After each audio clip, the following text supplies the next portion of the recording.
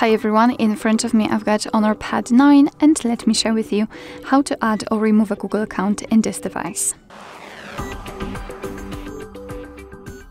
So let's start with opening the settings. Let's tap on them.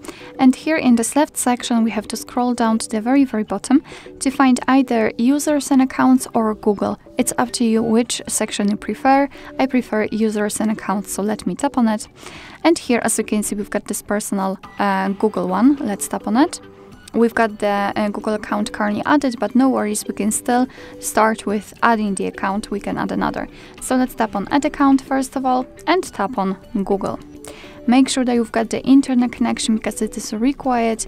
And now in this step you can either create a new account if you do not have your own yet, or simply type your email or phone. So let me quickly do it.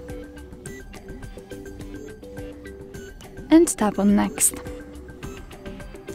Right here we have to enter the password, so let me do this out of the screen. Okay, let's tap on Next.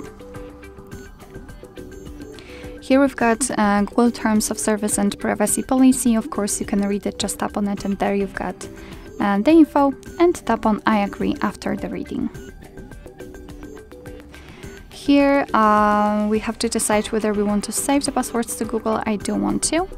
And now we can tap on Google again, and as you can see, we just successfully added our Google account to this device.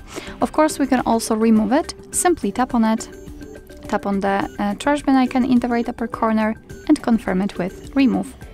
We can also remove this one. Let me tap on trash bin icon, remove, and as you can see we have no Google accounts added.